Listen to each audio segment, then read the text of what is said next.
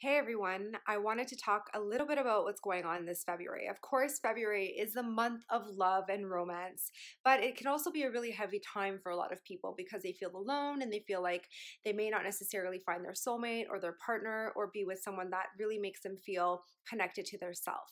So, I wanted to talk a little bit about relationships, and what you have to understand is the reason why we have such a yearning to want to be with our soulmates or connect with our twin flames or connect with partnerships is because there's an aspect of us that really wants to connect with a sense of self. We really want to really bridge the gap between our own unhealed aspects. So we bring in these partners and these relationships and soulmates are not just a significant other. They're your best friends, they're friendships, they're coworkers, and each person brings in another aspect of yourself that needs to be balanced, needs to be nurtured, needs to be cared for, and loved unconditionally.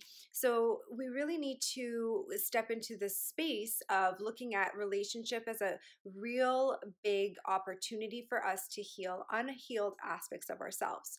So, how do we do this? It's so important for you to look at the person that you're with or your friendships and relationships and really look at how these relationships are aspects of you.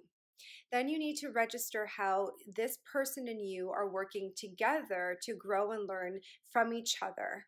We in our relationships have the most expansion, the most that we can grow and learn in our relationships. That's why we get married. That's why we have these partnerships. That's why we fight for love. That's why we're looking for everything, because ultimately we really want to connect to our heart centers and we really want to find unconditional love for ourselves.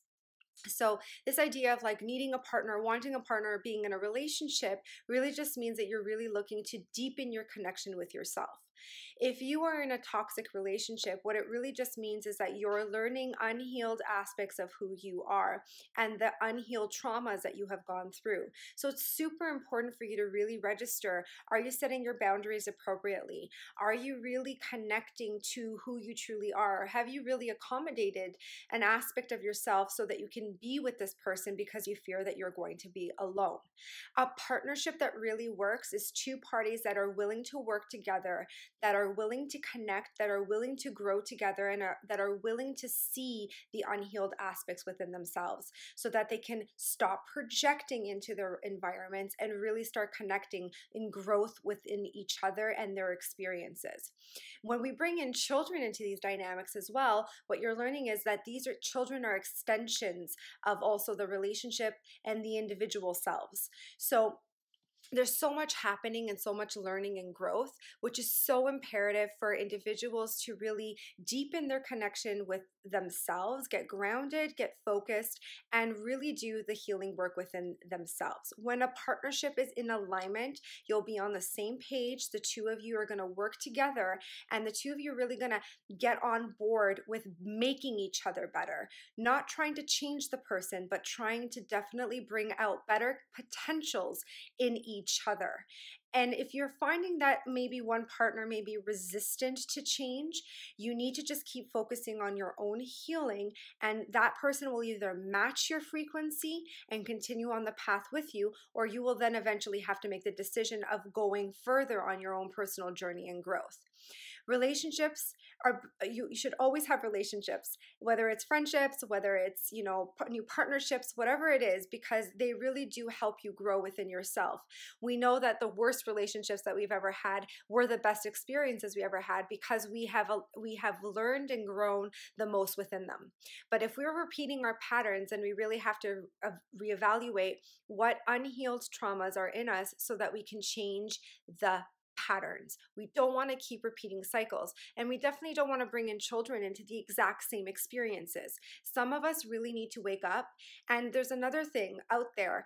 When you're feeling really alone, and that's something that's deep in your core from a wound from your childhood, so it feels like a big void, you're going to want to connect. You're going to want to find connection with people. So of course you're going to gravitate to maybe addictive partnerships or people that are not willing to do the work. But If the person is willing to work with you and to grow with you and see the unhealed aspects within themselves, then you know that this partnership is worth fighting for.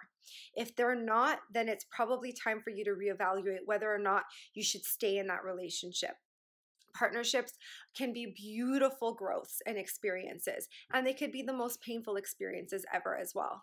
But you really need to reevaluate what your own personal value and worth is in the circumstances and situations. Don't lose yourself in partnerships and in situations where you feel like you have to compromise your own inner being. It is so important for you to really step into the space of honoring yourself, your boundaries, your self-worth, and your love. I hope that February, and I'm sending out lots of love to each and every one of you. I have complete faith that if you and your partner are working together, there will be immense growth, immense healing, and there will be some really great breaking of lineage and genetic patterns. But if you're somebody who's in denial about the situation that you're in, then you're going to get a rude awakening this couple of months because the full moon is really pushing things forward, and you may find yourself in a situation where you're going to have to make some serious decisions. So again, I'm sending you lots of love, and I know that you're going to make the right decision for you because you always do. So I want you to honor that. You've never not made the right decision for you. Sending you much love. Take care. Bye.